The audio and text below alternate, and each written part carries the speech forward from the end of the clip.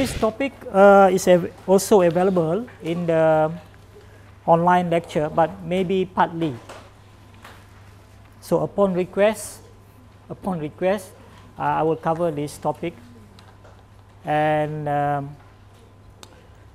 so basically, we are looking what happens during frying, deep fat frying. Because as we know, one of the big application of fat and oil is for frying, especially in fast food. Yeah? We use a lot of deep frying. So I'm sure also all of you have experienced yourself when you fry food with oil. Yeah? Some have bad experience, some have good experience, but usually what we observe when we fry food using oil, the oil is very hot. We have to increase the temperature to well above 100 or even 200 degree Celsius. So it's very, very hot. Then you put in the food, whatever that you want to fry, can be chicken, can be anything, but always, most of the time, or even all the time, the food will contain water, moisture. It can be, very wet, so the water content is very high. And when the wet food containing water come in contact with hot water, so that is when you see that reaction, like a boiling reaction. So basically, the water contained in the food just flash off, yeah, because the temperature is well above 100 degrees Celsius. So the water in the food would vaporize, flash off, and actually trying to escape from inside the oil into the atmosphere. So that's why you see the vigorous boiling reaction, yeah. And sometimes you get something also like splash off percik, yeah, from the food. Can get to your hand, even to your face if you're not careful. I remember when my daughter, learned how to fry food, and she's not the type who like to go into the kitchen and cook. Some of you maybe also. So when she learned to fry the fish, yeah, like. So maybe some of you have experienced that. But have you ever imagined the kind of reaction, the physical and chemical reaction that occur in the food, in the food as well as in the oil during frying? There are many types of reaction here. So we actually can talk about the hydrolysis of fat, of the triglycerides. Can talk about the oxidation of fat and other components in the food. Oxidation of the fat in the food as well as oxidation of the fat in the oil itself to produce various types of oxidized products. It can be good, can be bad. Good because it will oxidize the fat, the oil itself. Good because some of the oxidation product themselves can actually add to the flavor, to the characteristic flavor of the food. Yeah, so that is a good and bad side of the oxidation. So we can get oxidation, we can get hydrolysis, and other kind of reaction that in the end will produce a range of a compound. Yeah, some of this will go into the food itself that would contribute the flavor. Some will go into the oil. Okay. So imagine now the yellow color is the oil, and above that is the atmosphere. Okay. So now we are looking at changes during deep fat frying. I think it's good also to cover this in the lecture because this is very, very important part of the application of fat or oil in Malaysia at least. who knows, maybe you will go for interview for KFC or McDonald's or any industry that involved in this kind of business where they do a lot of deep fat frying, and they will ask you, about something like this. So maybe at least we have some ideas. So we have the food. So imagine the food always contain water and other things. So it will come in contact with the hot oil. Imagine this oil is very hot, very, very hot. Okay. So where to start? Let's look at what happened to the water in the food. It will just vaporize in a split second. It's so fast, yeah? So the moment the food come in contact with the oil, we just see that vigorous boiling reaction, which actually the water actually forms steam, and where the steam goes, it has to go out somewhere. It wants to go out to the atmosphere. So the steam will form that boiling reaction, which is the bubble, and it will vaporize, goes off. So we get the steam from the water. But remember, the food also contain protein and carbohydrates, fats, and some other volatile, whatever flavor they have. So these are volatiles, and these volatiles also will escape together with the steam. Okay.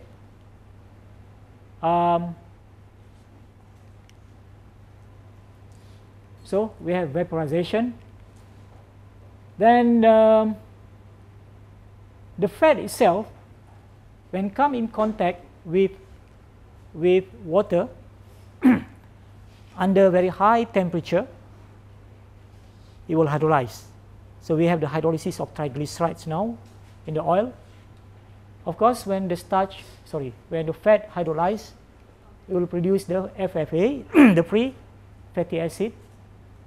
Will produce, if the triglyceride is partially hydrolyzed, it will form a mixture of diglycerides, maybe even monoglycerides, and maybe even glycerol itself, glycerin.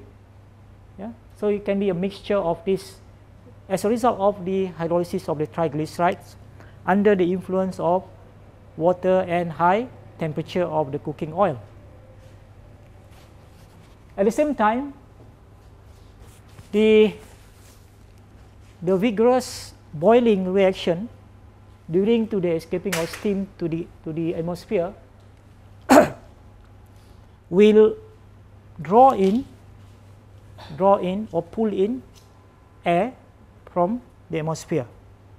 So in air, of course, it contains oxygen, and even in the food and in the oil itself contains some dissolved oxygen, and now it pull in the air and pull in the oxygen from the air into the oil, come in contact with the triglycerides, the unsaturated bond in the triglycerides will be oxidized. So we have oxidation there. Okay, we have oxidation. Of course, you have learned probably about oxidation, what happens during oxidation. So it will go through the primary oxidation and perhaps secondary oxidation. It will produce a range of peroxide, hydroperoxides. These are the primary products of the oxidation. And will produce some other products from this through fission process and so on to produce aldehydes, acids, and hydrocarbons. So these are the compounds that can be produced as a result of oxidation. And the presence of this compound at high temperature can promote other type of chemical reaction, can start another type of chemical reaction, which is polymerization of this to form a bigger compound. So another reaction that can occur during frying in oil is actually polymerization. Yeah, this polymerization from the small compound that form from the hydrolysis, from the oxidation. So under the influence of high temperature, it can produce bigger compound. So we have here is actually polymerization reaction. As we continue, or if the frying is prolonged, yeah, more and more oxidation, more and more this product will be formed, and more of polymerized compound will be formed. Polymeric compound by nature has a high molecular weight, and it will actually contribute to the viscosity. It will increase the viscosity of the oil. Yeah, it will increase the viscosity of the oil. So one of the physical changes that can occur, oxidation is chemical changes. This steam vaporized, go out to the atmosphere, that is physical changes. Polymerization, that is chemical changes. As the effect of polymerization is the increase in viscosity, that is physical changes.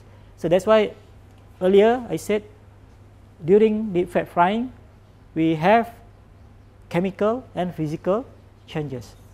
So as a result of formation of the polymeric compound, it will increase the viscosity of the oil. If we measure the viscosity would increase. The effect of increasing viscosity during frying would be also to affect how easy the steam that is formed to escape to the atmosphere. Imagine we have fresh oil and we have used and compare with oil that we have used for frying maybe 5 times. Yeah. So the viscosity of fresh oil A and 5 times oil you have used 5 times, the viscosity, let's say this B, is higher. So the steam that is formed here will have more difficult time to escape to the atmosphere because the viscosity is higher. So if you have observed how the boiling of the fresh oil compared to the oil that has been used a few times, you will see that the oil that has been used a few times will have a more like how to say, like more violent kind of boiling. You know, it's kind of, you can also hear the sound like is also lebih apa, bising, lebih, you know. I cannot apa tu imitate that, yeah? But it will increase the viscosity of the oil. Another effect of increasing the viscosity of the oil, together with the increase in free fatty acid in the oil due to the hydrolysis, is it will cause the oil to form smoke, more smoke. So when you fry, using fresh oil, you hardly can see any smoke. Yeah, but if you use the oil a few times, baru guna saja, baru fry saja, you can see more smoke form. Yeah, so the effect of when more fatty acid is formed, and this fatty acid, some actually would be will go out from the oil because it's volatile, but some will remain, and some will form actually other compound.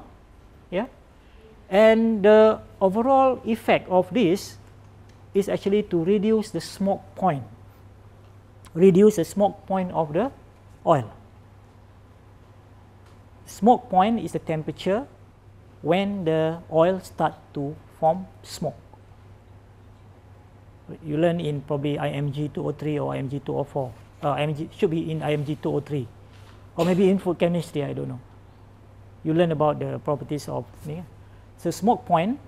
When if some of the analysis that we do on fat and oil is smoke point.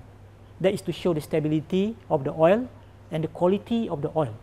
Poor quality, actually, if you buy those oil in the packet, is the glycerol, rosterone, and so on. They use this type of oil, sold in the packet or sold in the big can. Those are probably the lower grade oil. Yeah, the lower grade oil. And in terms of refining, maybe in terms of the fatty acid content is maybe higher.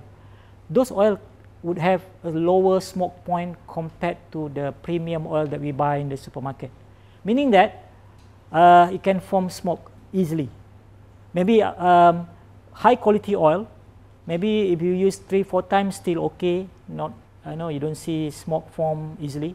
But the low grade, not say low quality lah, low grade oil, after you use maybe twice, you can see smoke form easier and more. Yeah, so that is due to the formation of the free fatty acid and also the polymeric compound that is formed in the oil during cooking. And remember, all this compound that is formed actually would accumulate in the oil. If you don't remove them and you use the oil again, second time, third time, more and more would accumulate in the oil. Yeah. Have you, let's say you buy any fried food yang gerai-gerai di tepi jalan kan? Especially goreng pisang. Saya baru nak cakap contoh goreng pisang. Yeah. Some of them use the oil many times. Yeah. Without, maybe they just filter the benda-benda tu yang dia punya crumbs, residue apa semua tu. Tapi they just remove the solid residue but not the soluble residue in the oil. So when they fry the pisang to using that oil, sometimes it doesn't taste good at all. Yeah. In a big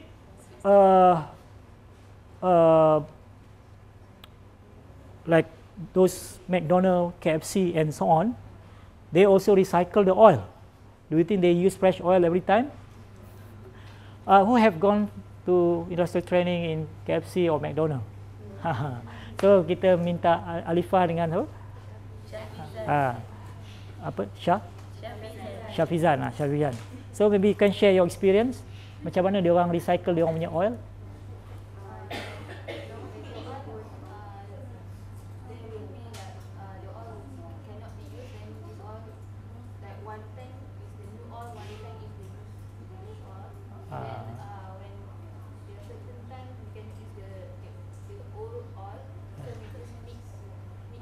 Okay. They mix. But they don't do any kind of treatment. You don't see it, kan?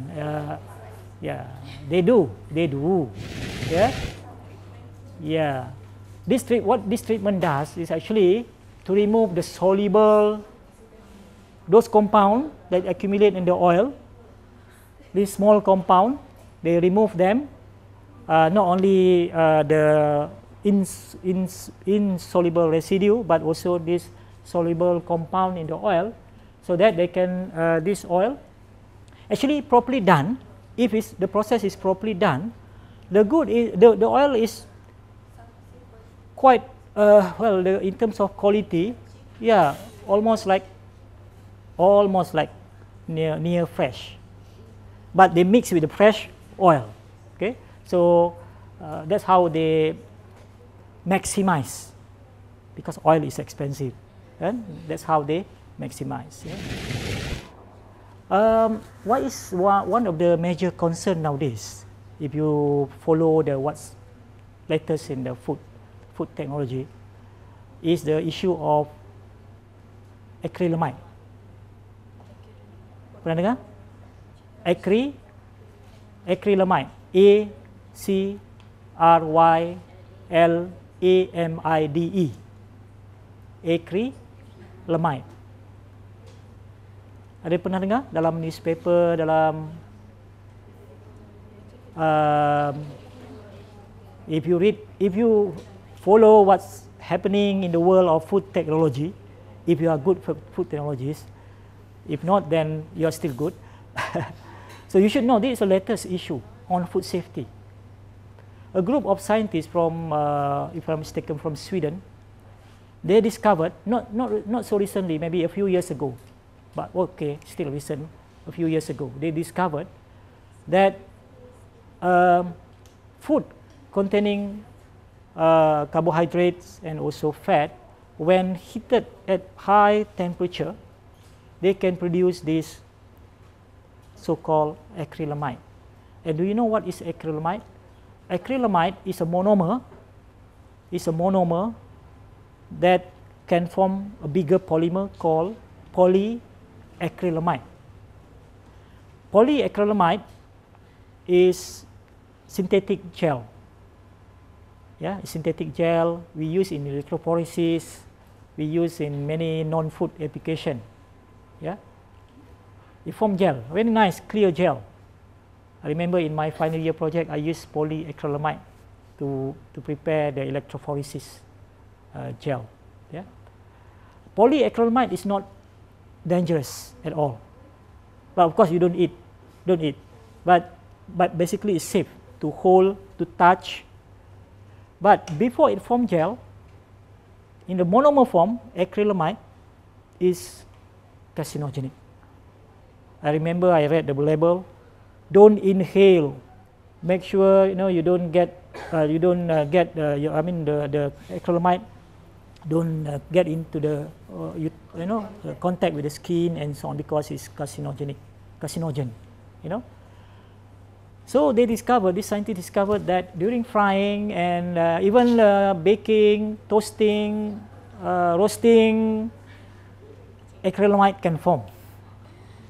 So it actually caused an alarm, a big issue around the world. FDA, Food, Drug and Administration, USA, investigated this. So luckily they found, actually they confirmed, yes, acrylamide actually formed from various reactions. Somehow it's a complex reaction, even the mechanism is not well understood yet. How the acrylamide formed during frying, during high temperature baking, roasting. Yeah, they believe the Maillard reaction is probably also responsible from the Maillard reaction through some other complex pathway and mechanism can form acrylamide. And it has been confirmed that acrylamide can form. But the good news is the normal level acrylamide formed during frying and other high temperature process is not dangerous for the body, for our body system, and it can be probably removed through the various ways. But there is a very small amount. I think there are still research now around the world at what level when the acrylamide and how much food that you eat, for example like fried food, until you reach that level where the acrylamide accumulate above certain level in your body and can cause harm. It can start cancer, can cause cancer and so on. So the lesson from this, or the message from this, maybe if you want to eat fried food or anything like roasted, toasted, whatever, baked, we eat in moderation. Yeah, like Shen, she just eat veggie. You don't fry. Yeah, you fry also. Occasionally. Yeah, occasionally. Yeah. Otherwise, you boil. Yeah, but not the full oil frying, but stir fry. Yeah, but you can still eat fried food, but in moderation. Moderate. Yeah, that's the rule of thumb. Eat in moderation. Okay, everything is in moderation. So that's what happens during frying.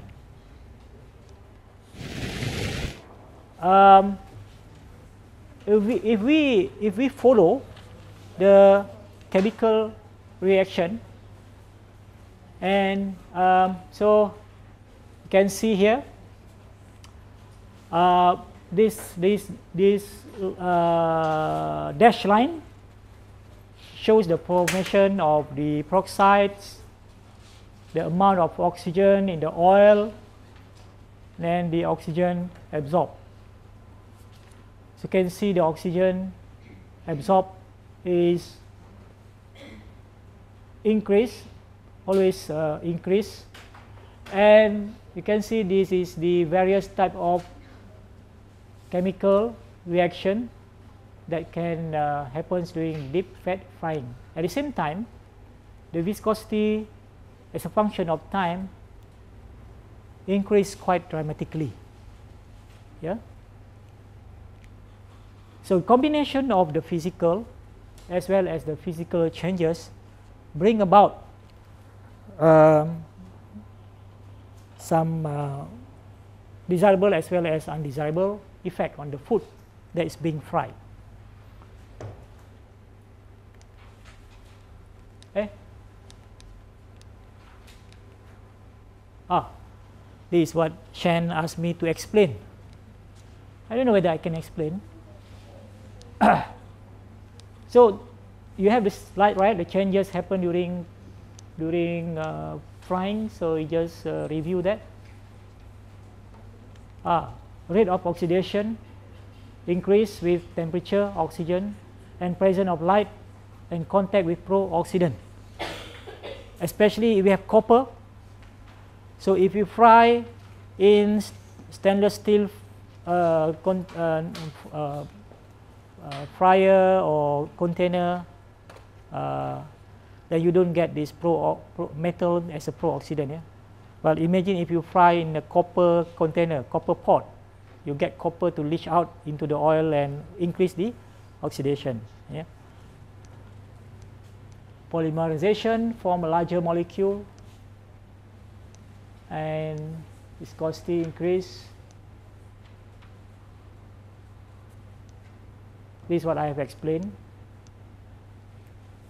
Decompose to form the volatile and non-volatile decomposition products. The volatile, so during the the frying just now, we form the range of compounds. Some are volatile, so this will escape from the oil. Some are non-volatile, and VP, this will remain in the oil. So this can be removed, by filtration maybe, and by using other ways. The VDP are constantly being removed by the evolving steam, but the NVDP remain in the oil, removed via absorption by the food or by deposition of the frying kettle part or by filtration.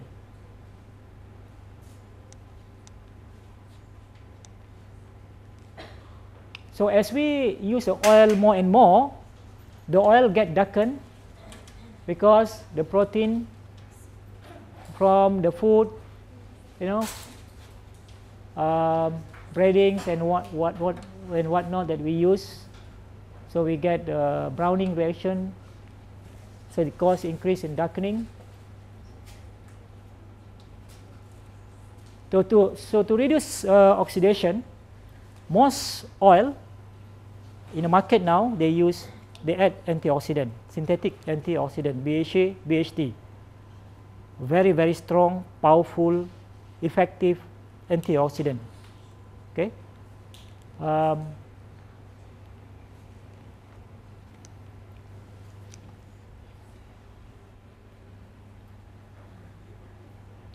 Yeah. The more you use the oil, the easier the oil to smoke, and also to form foam, buih. Yeah. So again, in the industry, sometimes they use they add the anti-foaming, yeah, to reduce the foaming. So replacement with fresh oil or mixed with fresh oil if you want to recycle the oil. Okay, now this is an interesting graph to show the FFA development during deep frying.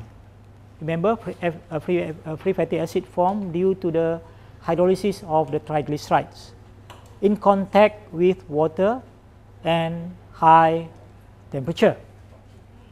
So we can plot free fatty acid on the x-axis here, and say during the prolonged frying, so it's a function of frying time, and we are frying potato, fresh potato, to produce that maybe potato chips, yeah, potato fingers, potato wedges. Okay, huh? So we can see we have three situations here: high potato rate, low potato rate, and zero rate. What it means here is actually refers to the amount of loading, the load, the amount of potato that is being fried here. Okay. So you can see at high potato rate, we get more free fatty acid to form as a function of time. But low potato rate, we have less, and zero rate means just the oil without the potato.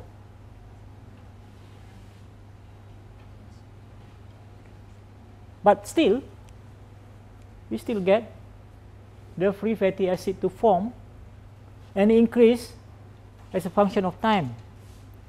Only that it is lower than the low potato rate and much lower than high potato rate. So here in the presence of potato, of course we can understand the water, the potato contain water, right? More potato, more water will be released, come into contact with the oil, form free fatty acid. Less potato, less water, less free fatty acid. Zero rate, no potato. Why? We still have free fatty acid.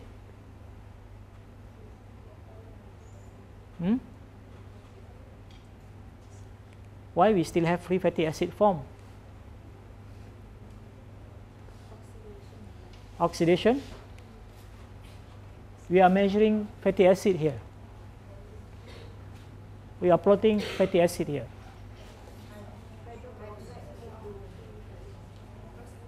Huh? Oxidation to hydroperoxide leads to formation of free. No.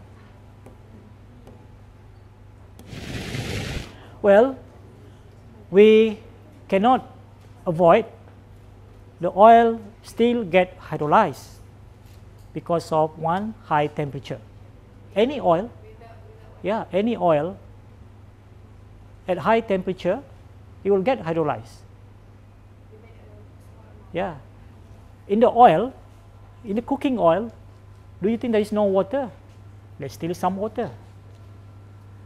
During frying, the oil is exposed to the atmospheric. In Malaysia, especially, the RH is high, and you still get some moisture in the atmosphere that can come in contact with the oil and also cause some hydrolysis, especially at high temperature. Okay, so you still get some FFA, but the production of FFA will be accelerated in the presence of food, especially food containing high amount of water. So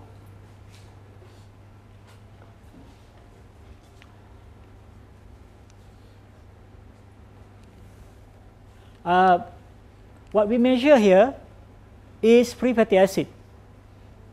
Now, the same thing, but we measure the formation of foam. This is what Shen is puzzled because she could not explain. In this case, foam height compared to this one, high potato here, low potato, zero rate. That is to be expected. That is to be expected. But when we measure the foam height, it's the other way around. Low potato, zero rate here, and high potato is like this. Who can explain this? Those who have got the notes from their senior, maybe the senior have written down something. But it's okay. If you can explain in your own words from your own understanding. Who want to try? Who want to try? Huh? The potato absorb the polymer. Therefore, what happens to the foam height? Absorb the polymer and therefore reduce the viscosity and absorb some of the free fatty acid. Possible. We do not know what really happened inside the oil, right? So anything is possible. Okay, as Shen kata, because the potato absorbs some of the polymeric compound that is formed, and maybe even some of the free fatty acid, therefore reduce the formation of foam.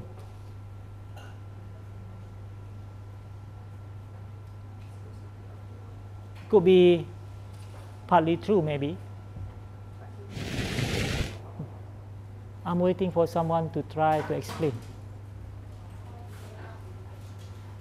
Peng Hun, this time I want answer, not question.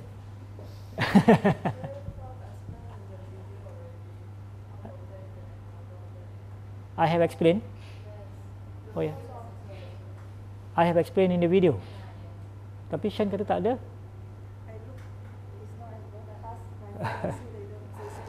So how did I explain?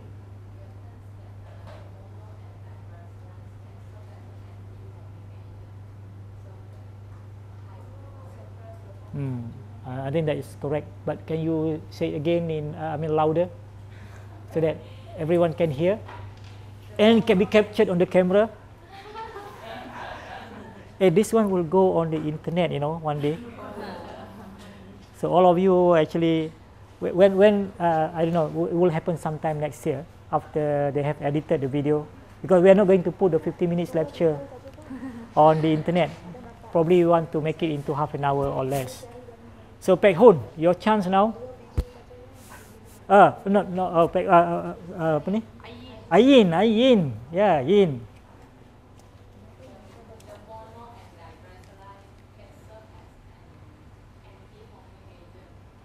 Yeah, exactly.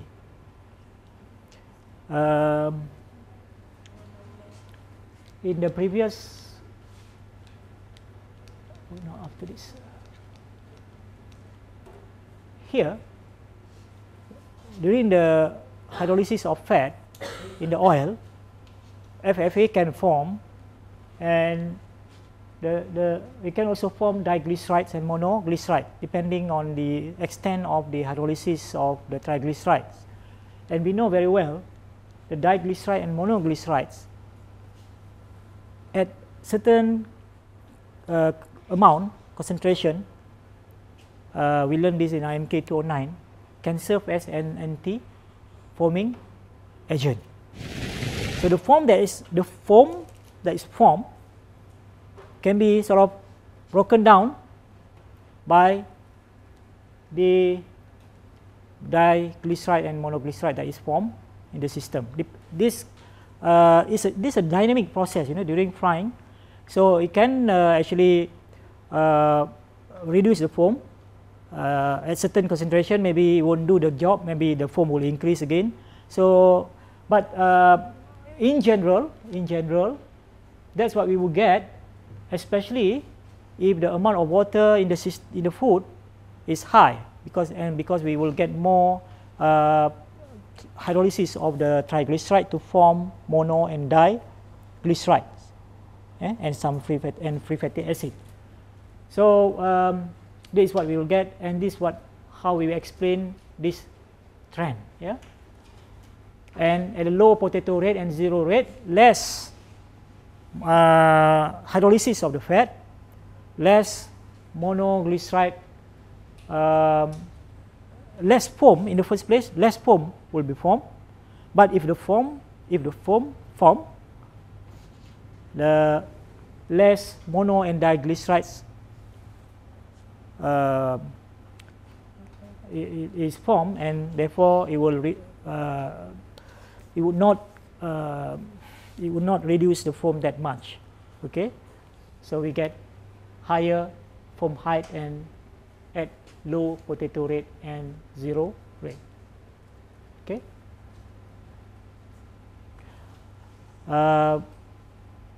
So if you said it's available, I have explained this in the video. So if you want to revise what we have covered here, please go back and listen to that video.